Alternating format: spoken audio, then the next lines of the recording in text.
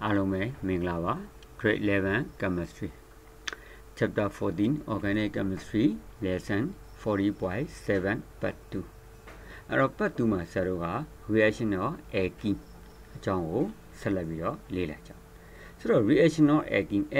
ဓာတ်ပြုမဲ့ reaction ဆိုတော့ alkene ရဲ့သဘောတဘာဝတို့တွေပြန်မှတ်မိဖို့လုပ်မယ်။ဒါကြောင့် alkene သဘောတဘာဝကိုပြန်ကြည့်မယ်ဆိုလို့ရှိရင် alkene ဆိုတာနှစ်ထပ်စီ။ဒီမှာသူက example ethene နဲ့ပြောထားတယ်။ ethene ဆိုတာ CH2 double bond CH2 ဒီမှာသူဒီမပြည့်ဝနေဘူးမပြည့်ဝနေတဲ့ထဲမှာလာပြီးတော့ဘာလုပ်လို့ရလဲဆိုတော့ပေါင်းဆက်လို့ရတယ်။ Okay ဘယ်သူတွေပေါင်းပါလဲ Under proper reaction condition can edit one molecule or two atoms of hydrogen atom နှစ်ခုတနည်းအားဖြင့် hydrogen molecule တစ်ခုလာရောက်ပေါင်းဆက်လိုက်တဲ့အခါကျရင် to form ethane နေ single bond ဖြစ်တော့ဆိုလို့ချင်တာဒီ double bond ကိုတို့တွေလာပြီးတော့ပေါင်းလိုက်တဲ့အခါ single bond ဖြစ်သွားတယ်။တနည်းအားဖြင့်ပြောရင်နှစ်ထပ်စီကနေတစ်ထပ်စီကိုလျော့သွားဘုံလျော့သွားဟုတ်မလားဒီနေရာမှာတစ်ဆက်တည်းပြောမယ်နှစ်ထပ်စီတွေဒီမပြေဝဘူးသုံးထပ်စီတွေလည်းမပြေဝဘူး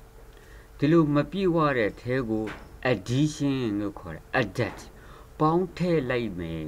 ဟီလိုဂျင်ပေါင်းတာပဲဖြစ်ဖြစ်ဟိုက်ဒရိုဂျင်ပေါင်းတာပဲပေါင်းထည့်လိုက်မယ်ဆိုရင်ဘွန်းတွေလျော့သွားမယ်ဟုတ်မနော်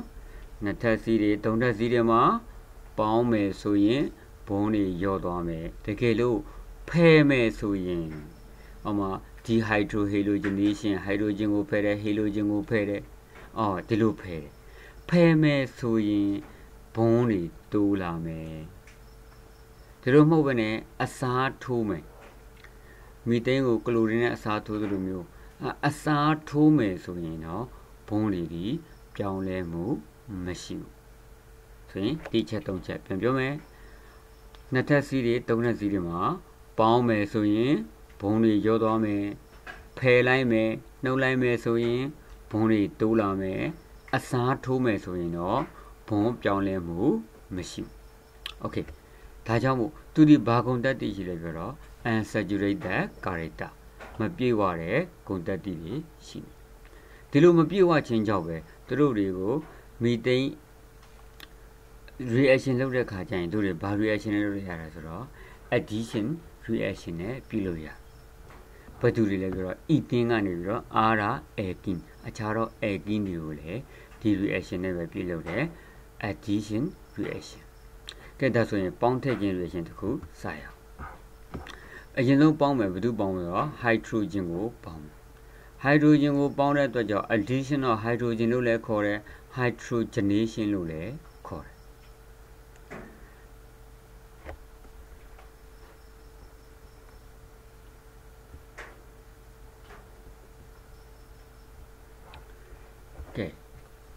ဟိုက်ဒရိုဂျင်ပေါင်းမယ်ခုနကပြောပြီဟိုက်ဒရိုဂျင် molecule တစ်ခု H2 မှာဟိုက်ဒရိုဂျင်အက်တမ်နှစ်ခုပါတယ်အဲ့ဒီဟိုက်ဒရိုဂျင်အက်တမ်နှစ်ခုဒီက alkene ထဲကိုဝင်မယ်ဝင်တဲ့အခါဘယ်လိုဝင်မလဲဘယ်နေရာမှာဝင်မလဲမှတ်ထားရမှာဒီ double bond ရှိမယ် double bond နဲ့ကပ်ရဲ့ဆက်သွယ်ထားတော့ကာဗွန်နှစ်ခုမှာဝင်မယ်ဒါကြောင့်မို့ဟောဒီဟိုက်ဒရိုဂျင်တစ်လုံးဒီဘက်ချမ်းကိုဝင်ပြီးတော့အနောက်တစ်လုံးကဒီမှာဝင်မယ်ဒါဆိုရင်ဘာဖြစ်လာပြီလဲဆိုတော့ single bond တွေဖြစ်သွားပြီCH2 single bond CH3 ဆိုရင်ဟိုအရှိတုန်းကalkene တုန်းကပြောခဲ့တယ်ဟိုက်ဒရိုဂျင်ပေါင်းတယ်ဟိုက်ဒရိုဂျင်ပေါင်းတိုင်းဘာလို့လဲကတ်တလစ်လို့တယ်ဘာကတ်တလစ်လဲ PT or PD platinum or palladium ပြီးရင် nickel 300 degree Celsius ဒီကတ်တလစ်3မျိုးကြိုက်တာရေးလို့ရတယ်3မျိုးစလုံးရေးရရတယ်တစ်မျိုးချင်းရေးရင်လည်းရတယ်ဟုတ်မလားကဲဒီမှာနောက်တစ်ခုဒါတော့ကတ်တလစ်တစ်မျိုးတည်းကိုပြောထားတာကဲဒါဆိုရင်ဟိုက်ဒရိုဂျင်ပေါင်းထည့်တာရပြီဆိုရင်တို့တွေကာဗွန်အရေးအတွက်အတိအကျသိတဲ့စီကိုသွားမယ်ဒီမှာဒီ ALK သုံးလာတာဘာကြောင့်လဲ radical carbon either dija material. Kedima carbon either dija ditwabi. Ethane hydrogen bomb a she good cool boy and out cool women, so CH3, ethane. Cataliga, PD or BD, don't degree Celsius. Not cool propane hydrogen bomb propane pit. That is me going to cool million. Propane from propane.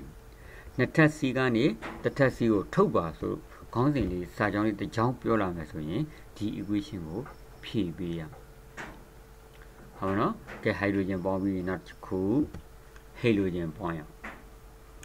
Halogen bomb is rather Yadua, halogenation core, addition or halogen core. I don't make only my D. Shunai. Bajole, halogen bomb are the Dimaleshi, a charcumare, she did. Tasolution, Megon to a quajaviro, milling. Pama, 7. Okay, halogen bomb. Ponaga halogen John Pion. Halogen limusi. Chlorine, bromine, fluorine, iodine, so limusi. Adima, chlorine, bromine, donja. Fluorine, iodine, mato. Pajamadone. Fluorine, not a seed in a diga eating. Tap you the car to the Pokwe. Pokwe at Dwaja to the Yango, danger, and he see at Dwaja to the Natasine debut chain, and logo, Maloja. Below Tugani Tola brother, debut like Natasine, Florine debut Tola brother, David of Tomuin. A Tomuin Raja Trua, lower debut moody Melo. I would in him. So Natasine, I would in a jar. Mapamula Puro, Pony. Pony be two para do Piamiro, Quedor. So Natasine, I would in point, Quedor, Gajaro. So what the ma egg I would in a pony. Pound pollution egg that I would in that. Tell you, compound, don't know Mapini. Mapini at the job, 2 pound Matu. We are pound tolerate product at a table or don't win machine. Tajamulo, 2 Natasina pound, I would on Natasina pound, Share, pound a level, Maloja. Okay, a Miazu pound, Colorine, bromine or Miazu, pound. 2 a product, a tone below, Share. Okay, that's why today, halogen in Ponja. Halogen H2. Ponya Shivara Kuweme, another Kuweme. Tajamolo, Tima, Iska, Nalong Pitwa. Halogen Nalong Pinade. Halogen Nalong Pitaja, Dima, Diluton. However, halogen halite, Nalong Pitaja, Dine halite. Get Diniama, Nane Biozashi. Tima Nata Sidonga, Ake and Eginu Yike. Timajaro see the Kube Shide, Palo Egime Yinidele. Okay, Ara Timaturuga, Windwara. Windwara job, bon yore, so we may CH2. Tima CH2. Carbon de Nago Shini de Gondadi CH2, the Pion Legend machine. Pion Legend Shida to the carbon changing out of Natasi the body avo, sounded on Tajamu Dima, Ekin, Name Mabiandu, Ekin Pietame, halogen Naloshida job. Eggy, die, halite Pietron.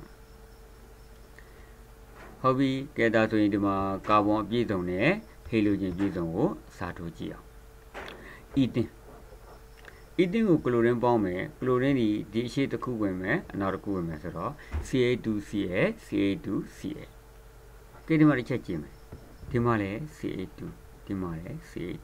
Ca2, Ponzama Biao, Tajamo, eating Mula die, eating. Coloring around Nalone Paraja, eating, die, Calorilo cor. Erago, I will be in a Bimla, Bimasolution, 1, 2, die, Cloro, eating, below ya. Daddy, I will be in here. Gabrubene or Satume. Rubene was Satu, the Manatasi, Natasina Kaya, the Matalo Mesura, CA3, CACA, CA2, CA. CA3, CA, CA2, CH3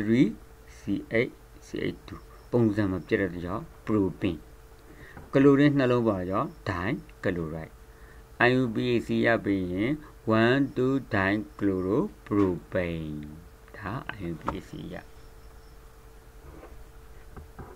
ကဲဒါဆိုလို့ရှိရင်ကလိုရင်းအစားထိုးတာရပြီ bromine အစားထိုးတာကြည့်အောင် bromine အစားထိုးတာကိုတခြားလုပ်ထားအဲ့တော့ bromine ဒီငကူကသူ့ origin နဲ့အကြောင်းက reddish brown ရှိတယ်ငကူမူလအကြောင်းရှိပြီးသားအဲ့သူဒီ ethene ထဲကိုဝင်သွားတယ်ဝင်သွားတဲ့ခါကျတော့ CH2B က CH2B က ethene dibromide ဖြစ်ဒါပေမဲ့ဘာထူးခြားတာလဲပြောတော့ colorless အယောင်မဲ့သွားဒါကြောင့်မို့ ethene တွေကိုနောက်ထပ်တစ်နေရာမှာတုံးနေတယ်အယောင်ချွတ်တယ်ချွတ်ဆေးနေရမှာလေအတုံးပြုကဲဒီမှာ propane မှာအစားထိုးတယ် reddish brown ပဲဒါပေမဲ့ propane နဲ့ပေါင်းသွားတယ် propane dibromide ကိုရောက်တဲ့အခါကျတော့ colorless ဖြစ်သွားတယ်ဟုတ်မနော် PR ဝင်ပုံကတော့တည်ပြီနော်ဟုတ်ပြီကဲနောက်တစ်ခု addition of hydrogen halide hydrogen halide အစားထိုးမယ် or halogen acid hydrogen halide လို့လည်းခေါ်တယ် halogen acid လို့လည်းသူခေါ်တယ်အဲ့ဒါတွေအစားထိုးမယ်အဲ့ဒါကိုဘာခေါ်လဲဆိုတော့ hydrohalogenation hydrogen ပေါင်းခြင်း halogen ပေါင်းခြင်းဘာမှလဲဆိုရင်နှစ်ထပ်စီမှာပေါင်းမယ်ကဲဒီနေရာမှာတို့တွေတတိထားကြလေးတွေရှိလားနှစ်ထပ်စီမှာပေါင်းတာဟုတ်တော့ကတော့ပြောခဲ့တယ်တတိရတာမရတာမျိုးအခုပြန်ပြောမယ် symmetrical and symmetrical အချိုးညီတယ်အချိုးမြည်နှစ်ထပ်စီကနေပြီးတော့မှတို့တွေချိန်ခွင်တစ်ခုဆွဲကြည့်လိုက်မယ်နှစ်ထပ်စီရဲ့တစ်ဖက်တစ်ချက်မှာကာဗွန်နဲ့ဟိုက်ဒရိုဂျင်ရေတွက်ညီမျှနေမယ်ဆိုရင်သူ့အချိုးညီတဲ့ alkene လို့သူကခေါ်တယ်ဆိုလို့ချင်းကအချိုးညီတဲ့နှစ်ထပ်စီတကယ်လို့နှစ်ထပ်စီရဲ့တစ်ဖက်တစ်ချက်မှာရှိတဲ့ဟိုက်ဒရိုဂျင်တွေကာဗွန်နဲ့ရေတွက်မညီဘူးဆိုရင်သူ့ကိုတို့က unsymmetrical alkeneအချိုးမညီတဲ့ alkene လို့သူကခေါ်ဒီအချိုးညီခြင်းအချိုးမညီခြင်းတွေကဘာဖြစ်လို့လဲနောက်ပိုင်းမှာ reaction ဖြစ်တဲ့အခါမှာပြောင်းလဲမှုတွေဖြစ်လာဘာတွေဖြစ်လာတယ်လဲအချိုးညီတဲ့ alkene ကိုအချိုးမညီတဲ့ပေါင်းဆက်ပစ္စည်းနဲ့အချိုးညီတဲ့ပေါင်းဆက်ပစ္စည်းနဲ့ပေါင်းရင် one product တစ်မျိုးပဲထွက်အချိုးမညီတဲ့ alkene ကိုတော့အချိုးမညီတဲ့ပေါင်းဆက်ပစ္စည်းတွေနဲ့ပေါင်းလို့ရှိရင် two product နှစ်မျိုးထွက်အဲ့တော့ဒီအချိုးညီခြင်းအချိုးမညီခြင်းတွေကိုတေချာမှတ်မိဖို့လုပ်မယ်ဟုတ်ပြီခေတ္တဆိုရင်တို့ဆက်တော့ hydrohalogenation hydrogen ပေါင်းမယ် halogen ပေါင်းမယ်ထုံးစံတိုင်းပဲဘုံရဲ့တစ်ဖက်တစ်ချက်ကိုပေါင်းမယ်ခေတ္တမှာ CH2 double bond CH2 အချိုးညီတယ်ပေါင်းကြည့်အဲ့ကရှိသွားတယ် halogen ကအနောက်သွားတယ်ဘာထွက်လာတယ် CH3 CH2H ဟုတ်ပြီကဲပြောင်းမဲ့လက်ကျင်မယ် halogen ကိုအရှိကကာဗွန်စီပေးမယ် hydrogen ကိုအနောက်ကာဗွန်စီပေးမယ်ဘာထွက်လာ CH2 CH3 CH2H ကွန်ပေါင်းတစ်ခုမတူနေဘူးလားတူနေဟုတ်ပြီဒါကြောင့် symmetrical alkene အချိုးညီတဲ့ alkene တွေကိုအချိုးမညီတာနဲ့ပဲပေါင်းအချိုးညီတာနဲ့ပဲပေါင်း product ကတစ်မျိုးပဲထွက်လာမယ်လို့ပြောတာဟုတ်ပြီပေါင်းတဲ့အခါမှာ chlorine bromine ဒီ iodine တွေထည့်ပေါင်း halogen နေရာမှာHCl တွေ ABr တွေ HI တွေအဲ့လိုမျိုးထည့်ပြီးတော့ပေါင်းကြဟုတ်ပြီကဲ equation တွားကြည့်အောင်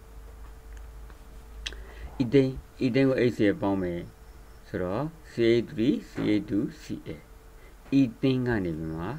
ethyl chloride ဖြစ်သွားတယ်ဘာကြောင့်လဲဟောဒီအဲ့တလုံးကအရှိကိုတွားတယ်ဘွန်တဘွန်ရောတော့ CH3 CH2 ဒီ ethyl မှာ chlorine ပေါင်းတော့ ethyl chloride ဒီမှာ bromine HBr နဲ့ပေါင်းမယ် ethyl bromide ထွက်မယ် iodine နဲ့ HI နဲ့ပေါင်းရင် ethyl iodide ထွက်ဟုတ်မနော်ကလိုရင်းနဲ့ပေါင်းရင်ကလိုရိုက်ဘရိုမင်းနဲ့ပေါင်းရင်ဘရိုမိုက်အိုင်အိုဒင်းနဲ့ပေါင်းရင် iodide အဲ့ဒါလေးဒီမယ်နော်ကဲဒီမှာနောက်တစ်ခုကြည့်အောင်ဟောဒီမှာနှစ်ဓာတ်စီရဲ့အရှိမကာဗွန်2လုံးဟိုက်ဒရိုဂျင်က4လုံး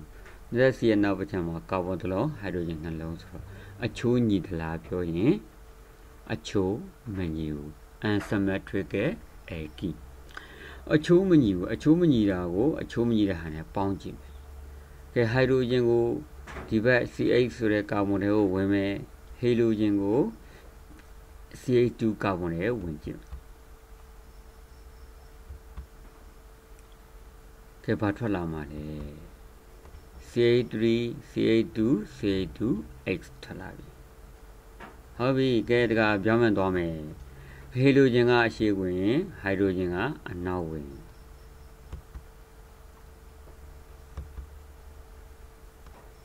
ကဲဘာထွက်လာပြီလဲ CH3 CH CH3 ဟော product နှစ်မျိုးတူသေးလားမတူဘူးဟုတ်ပြီဒါကြောင့်မို့ဆရာကဘာပြောလဲဆိုစာတင်လို့ရှိရင်ဒီလိုမျိုး unsymmetrical အချိုးမညီတာတွေ့လို့ရှိရင်နင်းအရှိဝင်ငါအနောက်ဝင်ဆိုရင် product တစ်မျိုးရမယ်နင်းအနောက်ဝင်ငါအရှိဝင်နဲ့တွားလို့ရှိရင်နောက်ထပ် product တစ်မျိုးရမယ်ဆိုရင်အဲ့ဒါကိုပြောထားတယ်ကဲအဲ့ဒီ product နှစ်မျိုးလုံးပေါင်းလိုက်မယ်ဒီနှစ်မျိုးလုံးပေါင်းပြီး equation တစ်ချောင်းတဲ့အနေနဲ့ရေးမယ်ဆိုရင် unsymmetrical ဟိုက်ဒရိုဂျင်အရှိဝင်နဲ့နေအရှိဝင်ဟီလိုဂျင်အနောက်ဝင်နဲ့ငါအနောက်ဝင်တခါငါအနောက်ဝင်မယ်ဟိုက်ဒရိုဂျင်ကအနောက်မှာဝင်မယ်နေအရှိဝင်ဟီလိုဂျင်ကအရှိမှာဝင်မယ်ဆိုရင် product နှစ်မျိုးထွက်မှာဟုတ်မနော် okay အဲ့တော့အဲ့လို unsymmetrical အချိုးမညီတဲ့ alkene တွေကိုပေါင်းလိုက်လို့ product နှစ်မျိုးထွက်လာရင်အဲ့ product နှစ်မျိုးမှာတစ်မျိုးဒီ major အဓိက product တစ်ခုနောက်တစ်မျိုးက minor product တစ်ခုထွက်တယ်ဆိုတော့အဲ့ဒီ major product minor product မရေးပြီလို့မရဘူးရေးကိုရေးပြီဟုတ်မနော် major product minor product ဘယ်လိုခွဲမလဲဟီလိုဂျင်ဝင်တဲ့ကာဗွန်မှာရှိတဲ့ဟိုက်ဒရိုဂျင်အရေအတွက်ကိုကြည့်ရပြန်ပြောမယ် major product နဲ့ minor product ဘယ်လိုခွဲမလဲဆိုရင်ဟီလိုဂျင်ဝင်ရောက်တဲ့ကာဗွန်မှာရှိတဲ့ဟိုက်ဒရိုဂျင်ပမာဏကိုကြည့်ရမယ်ဟီလိုဂျင်ဝင်ရောက်တဲ့ကာဗွန်မှာရှိတဲ့ဟိုက်ဒရိုဂျင်ပမာဏဒီငယ်နေမယ်ဆိုရင်အဲ့ဒါကို major product လို့သတ်မှတ်ဟီလိုဂျင်ဝင်တဲ့ကာဗွန်မှာရှိတဲ့ဟိုက်ဒရိုဂျင်ပမာဏများနေမယ်ဆိုရင်သူ့ကို minor product လို့မှတ်ဆိုတော့နှိုင်းယှဉ်ကြည့်လိုက်ဒီမှာ CH2X ဒီမှာ CH2 ဒီကောင်ကဟိုက်ဒရိုဂျင်မနည်းနေဘူးလားနည်းနေတယ်ဒါကြောင့်မို့ major product ဟုတ်ပြီဒီလို major တွေ minor တွေဘာကြောင့်ခွဲတယ်လဲဆိုတော့ Markovnikov ကြောင့်ခွဲပါတယ်Markovnikov rule definition လေးကြက်ထားရမယ်သူကဘာပြောတယ်လဲဆို find an asymmetrical adhesion အချိုးမညီတဲ့ပေါင်းစပ်ပစ္စည်းတွေကတဲ့ act onto an asymmetrical alkene အချိုးမညီတဲ့ alkene တွေမှာပေါင်းလိုက်တဲ့အခါ two products are possible product နှစ်မျိုးဖြစ်နိုင်ပါတယ်ဖြစ်နိုင်တယ်လို့ပြောတာနော်ဖြစ်တယ်လို့မပြောထားဘူး but ဒါပေမဲ့ that product where the negative path of the adhesion add onto the carbon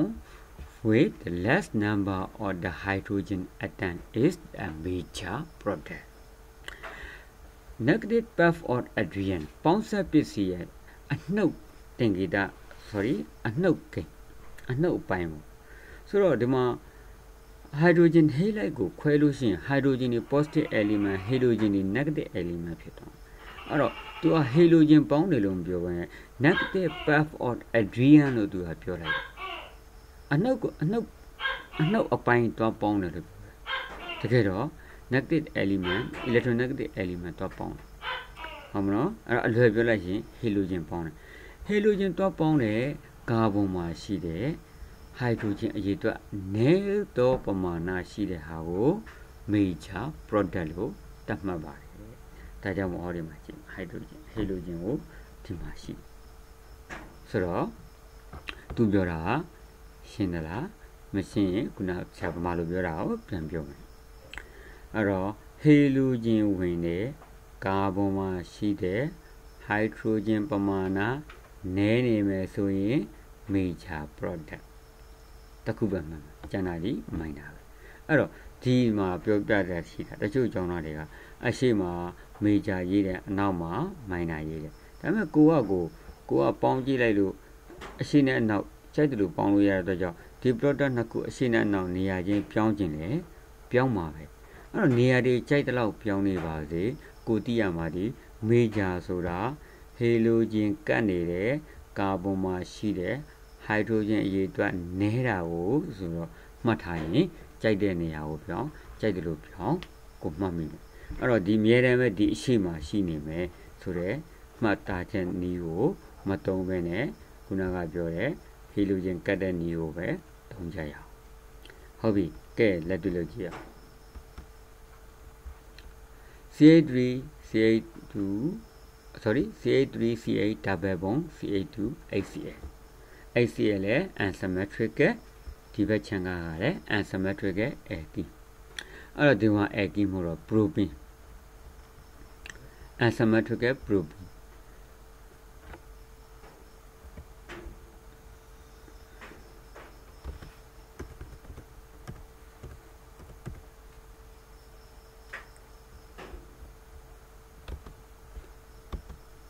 အဲ့တော့တို့ရေးရင် unsymmetric ရေးစရာလိုလားပြောရေးချင်လည်းရတယ်မရေးချင်လည်းရတယ်အဲ့တော့ propene တော့ပါကိုပါပြရမယ်အဲ့တော့ propene ဒီမှာလည်း unsymmetric adrian မရေးချင်လည်းရတယ်ဟုတ်နော် okay ကဲဒါစားရအောင် propene HCl hydrogen ကအရှိဝင်မယ်ကလိုရင်ကအနောက်နေအရှိဝင်ငါအနောက်ဝင်ဆိုတော့ CH3 CH2 CH2 CL hydrogen ကအနောက်ဝင်မယ် halogen ကအရှိဝင်မယ်အဲ့တော့နေအနောက်ဝင်ငါအရှိဝင်နဲ့တွားလိုက်တဲ့ခါကျတော့ CH3 CHCl CH3 ကဲဒီနှစ်ခုဘယ်သူက major လဲ halogen ဆိုတဲ့ကလိုရင်းကတ်တဲ့ကာဗွန်မှာရှိတဲ့ hydrogen ဒီတစ်လုံးဒီဘက်ကျမှကလိုရင်းကတ်တဲ့ကာဗွန်မှာရှိတဲ့ hydrogen ဒီနှစ်လုံး hydrogen နဲ့တာဒီ major လို့ပြောရကြောင်းဟောဒီ compound ဒီ major product သူရဲ့နာမည်ကတော့အလယ်မှာကတဲ့အတွက်ကြောင့် isopropyl chloride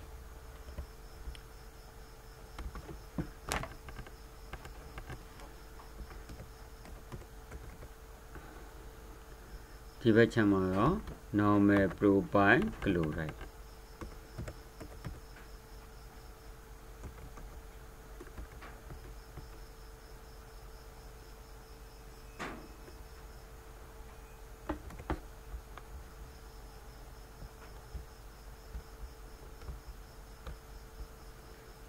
ဒါဆိုရင် major product minor product ဒီနေရာမှာ HCl နေရာမှာဘာတွေသုံးလို့ရတယ်လဲ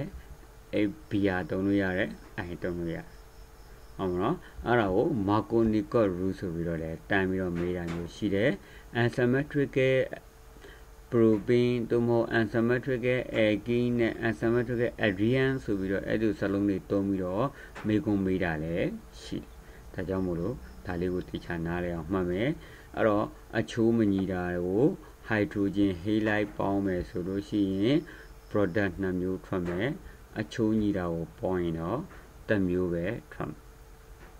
product နှစ်မျိုးအချိုးမညီတာပေါင်းလို့ product နှစ်မျိုးထွက်ရင် major product ခွဲပေးရမယ် major product ခွဲတဲ့အခါ halogen ဝင်တော့ကာဗွန်မှာရှိတဲ့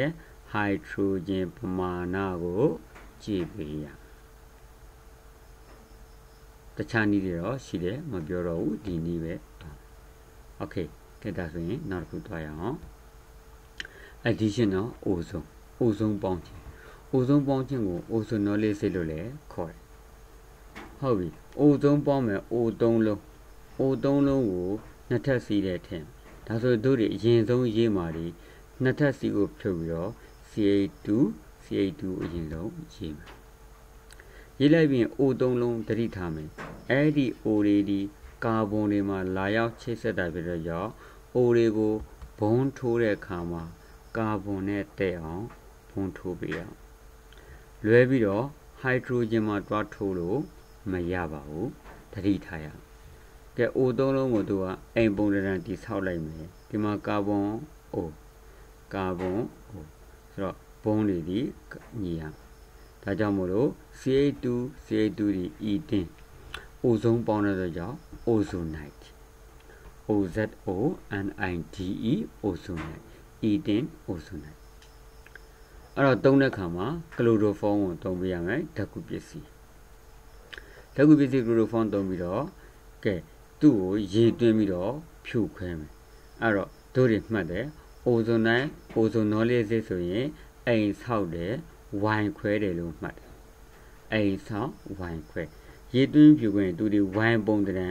ပြိုကွဲတော့ပြိုကွဲတော့တဲ့အခါဟောဒီမှာ CH2O ဒီမှာ CH2O ဒီမှာ O တလုံးလွတ်နေဒီ OD ဟောဒီကောင်နဲ့ပေါင်းလိုက် H2O2 ဖြစ်သွားမယ်ပြီးရင် CH2O နှစ်စုံဖြစ်တဲ့ကြောင့် 2CH2O ဖြစ်မယ်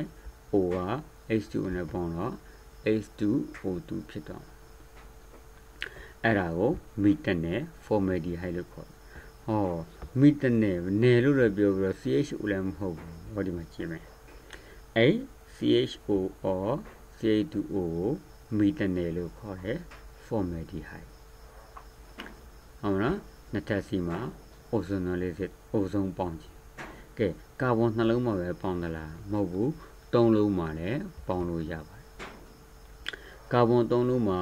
ပေါင်းမယ်တတိထားမှာဒီပေါင်းတိုင်းနှစ်ထပ်စီနားမှာပဲလာပေါင်းရပြတဲ့ကြောင့် CH3 CH CH2 ဒီမှာ O တွေဒီ C နဲ့တည့်နေရမယ်ဒီမှာဒါဆိုနည်းနည်းလွဲနေဒါကိုဒီဘက်နည်းနည်းရွှေ့ပြရမယ်ဟုတ်ပြီပေါင်းလိုက်ပြီးအိမ်ဆောက်လိုက်မယ်ဝိုင်ခွဲလိုက်မယ်ဆိုလို့ရှိရင်ဟောဒီဘက်ခြမ်းမှာ CH3 CHO တခုထွက်မယ်ဒီမှာ CH2O တခုထွက်မယ် CH3 CHO ethene CH2O မီတနေ O က H2 နဲ့တော့ H2O2 ဖြစ်သွားတယ်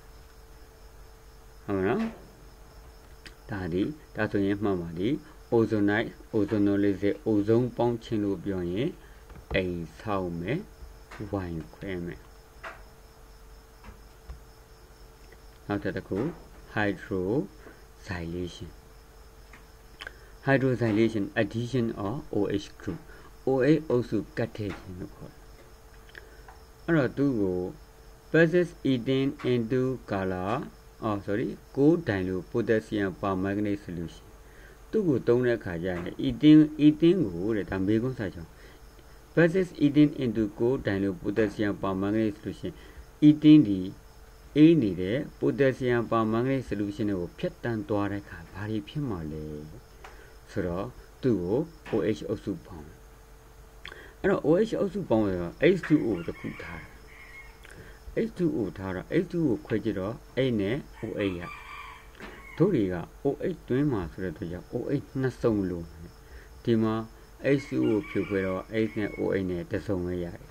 ဒါဆိုနောက်တစ်စုံရဖို့အတွက်တို့တွေပါတော့ဆိုတော့အောက်ဆီဂျင်တစ်လုံးကိုအကူအညီတောင်းအဲ့ဒီအောက်ဆီဂျင်ကို net sun oxygen လို့ခေါ်တယ်။ဘာကြောင့် net sun oxygen လို့ခေါ်တယ်လဲ။သူဒီအရန်ကိုခွင်းခတ်ထားရ။အရန်ကို reactive ဖြစ်တက်ကြွတော့သူဒီတစ်ခုခုနဲ့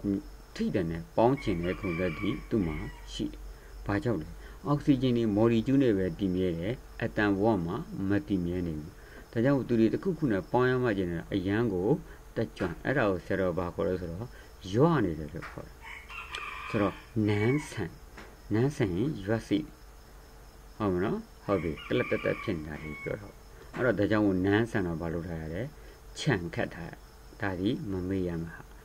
ဒီနေရာမှာအိုကြီးတဲ့ဩဒီက၄တော့ခွင်းဆိုတော့ခြံလေးမပါရင် oxygen non-sun oxygen မဟုတ်ဒါကြောင့်မို့ခြံခတ်တာကဲခြံခတ်တဲ့သူဒီ hori H နဲ့ပေါင်းလိုက်မယ်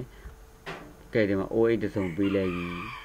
ကဲသူတို့နှစ်ခုပေါင်းလိုက်တော့ဒီမှာတစ်စုံရပြီ OH နှစ်စုံရပါတယ်ဒါဆိုဘာဖြစ်မှာလဲ CH2OH CH2OH ဆိုပြီးတော့နှစ်စုံထွက်လာ CH2OH CH2OH အဲ့ဒါကို ethene glycol လို့ခေါ်အဲ့တော့ဒီဘက်ငကူကသူ့ရဲ့ဓာတ်ကူပစ္စည်းဒိုင်လူ KMnO4 ဆိုတဲ့ဓာတ်ကူပစ္စည်းမှာ violet အရောင်ရှိပေမဲ့ဒီနေရာကိုရောက်လာရင် colorless compound အဖြစ်နဲ့ပြောင်းရင်အရောင်ပျောက်သွားတယ် colorless ဖြစ်သွားတယ်အဲ့တော့ဒီ equation ကိုဆရာတို့ပြောတယ် non ဆန်တဲ့ oxygen လေးကိုကိုယ်စားပြုတယ် non ဆန်တော့ခြံခတ်တယ်ခြံခတ်တော့ခြံကိုတွန်းတော့ clong ဆိုတော့ပြီးတော့ဂလိုင်းခောက်တယ်လို့ပြောအဲ့ဒါအပျော်အပြတ်နဲ့အလွယ်မှတ်တဲ့နည်းပါနန်းဆန်ရင်ခြံခတ်မယ်ဒါလေးကိုပြောတာနန်းဆန်ရင်ခြံခတ်မယ်ခြံခတ်လို့ရှိရင်ဂလိုင်းခောက်ကဲနောက်တစ်ခုကာဗွန်3လုံးနဲ့တွက်ကြည့်အောင်ကာဗွန်3လုံးမှာဒီမှာသူကနန်းဆန်မယ်ခြံခတ်မယ်ဒီကိုဝင်လိုက်မယ် OH နဲ့တွဲပြအောင်မယ်နှစ်ထပ်စီရဲ့တစ်ဖက်ချက်ကိုဝင်မယ်ဆိုလို့ရှိရင် CH3 CHOH CH2OH CH3 CH2 ပုံစံမပြတ်ဘူးဒါကြောင့်မို့ CH3 CH2 ဖြစ်တဲ့ကြောင့် propane ကတော့ propane စလုံးပေါင်းအတိုင်းပဲ OH နဲ့တွဲဝင်တဲ့ကြောင့် glycol လို့ခေါ်မယ် propane glycol တို့တုံထားတဲ့ catalyst မှာ violet အရောင်ရှိပေမဲ့ထွက်လာတဲ့ compound မှာဒီ colorless ဖြစ်တယ်ဟုတ်နော် okay ဒီမေးခွန်းကိုပဲဒီခါရင်းဆောင်းပွဲမှာ 1% KMnO4 ဆိုပြီးတော့မေးတက်ဘယ်လိုမျိုးလဲခုနကတော့စာကြောင်းလိုမျိုး passes ethane into gold dilute potassium permanganate solution ဆိုတဲ့နေရာမှာ 1% KMnO potassium permanganate solution ဆိုတော့မေးတက်အဲ့လိုမေးတဲ့အခါကျရင်ဒီ equation ကိုမေးတာပဲဆိုတာကိုတော့မှတ်ထားပေးရဟုတ်မနော်ဒါဆိုရင် reaction တော့ alkene နှစ်ထပ်စီရဲ့ W တဲ့ reaction ပြီးပါပြီ lesson 40.7 part 2 ဒီနေ့ကပြီးပါပြီအားလုံးရကြအဆင်ပြေကြမယ်လို့ထင်ပါတယ်ကျေးဇူးတင်ပါတယ်